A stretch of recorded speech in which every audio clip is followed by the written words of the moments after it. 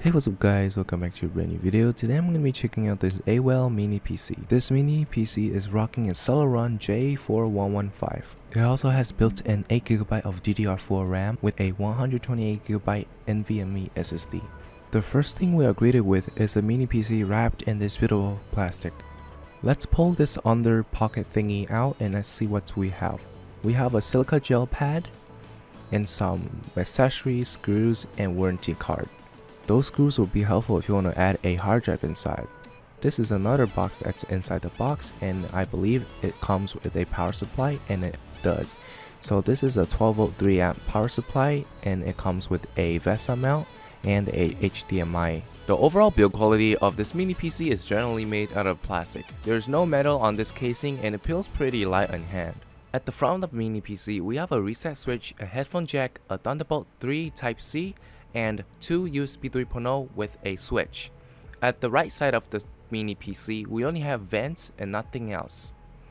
At the back of the mini PC, we have 2 HDMI ports with 2 more USB 3.0 port and an Ethernet and power. In the left side of the PC, we have a micro SD card slot.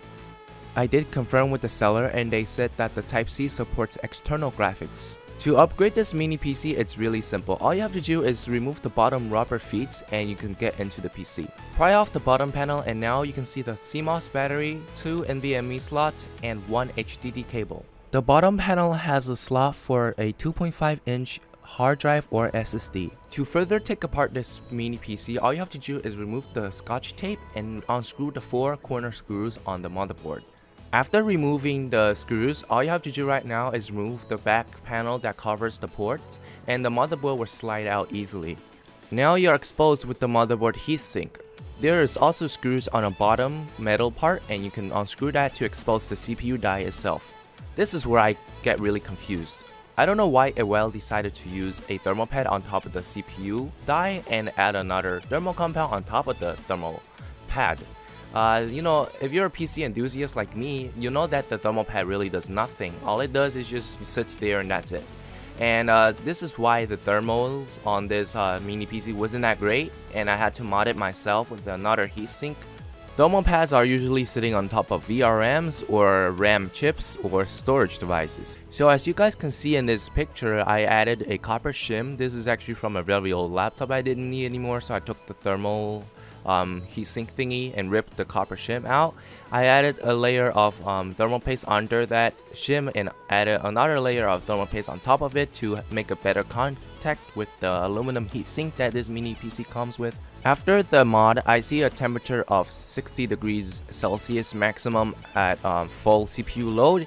And when I didn't do this mod, and if I do anything CPU intensive, when I try to pick up the PC or try to feel it, it gets really hot to the point I don't want to, touch it. Before the mod, this PC would thermal throttle like crazy and limit the CPU's performance to the point where this mini PC just feels really sluggish. AWOW, if you're watching this video, this is an area that I think you guys need to improve on. The rest of the video's benchmark score and gaming performance is gonna be reliant on this copper shim. If you're a computer nerd and you're watching this, this is the Wi-Fi card that this mini PC comes with.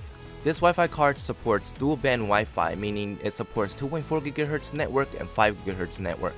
This mini PC also comes with Bluetooth. Right now I'm going to be running 3D Mark Time Spy, and I'm going to be showing you guys the final score.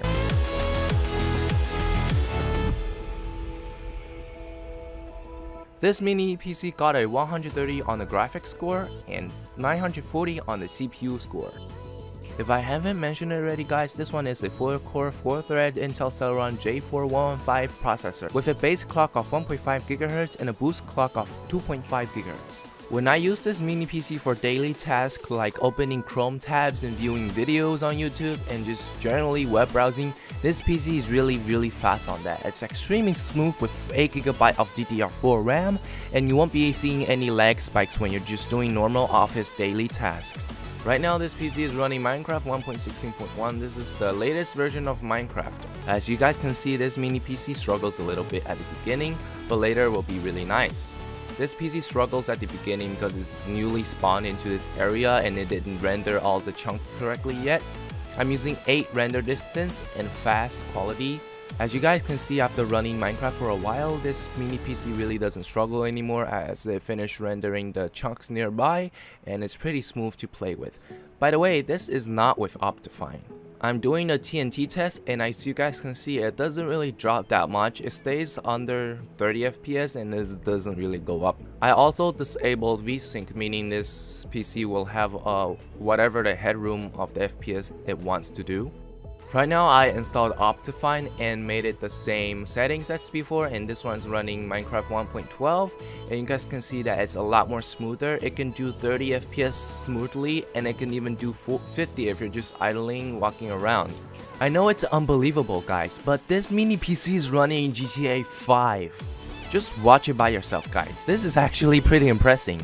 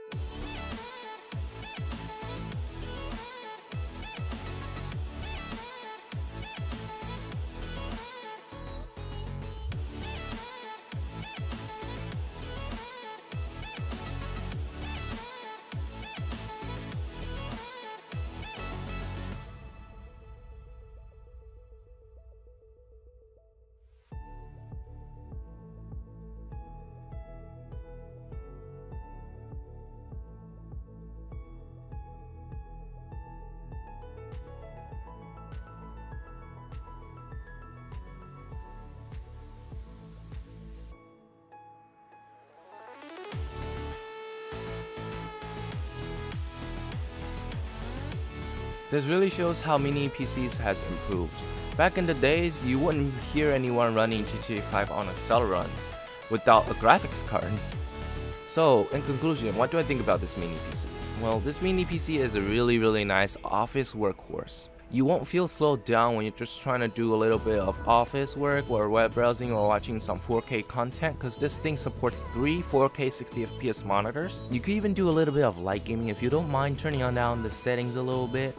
This thing can handle emulation with no problem. If it can do GTA 5 at 10 FPS, this mini PC is amazing. If you're just looking for a small form factor PC and you want a really nice desktop screen, keyboard and mouse, a lot of space to work with, this device is extremely perfect for that. The fan noise isn't loud, has multiple USB 3.0 ports. It's just the newest, really modern mini PC that's in the market right now. Anyways, if you guys like this review, please press the like button and subscribe to me on YouTube. If you have any more recommendations on what device you want me to review in the future, just leave it in a comment down below. If you're watching it on Amazon, press the help button and follow me on my profile, and I'll see you guys on the next awesome review. Goodbye!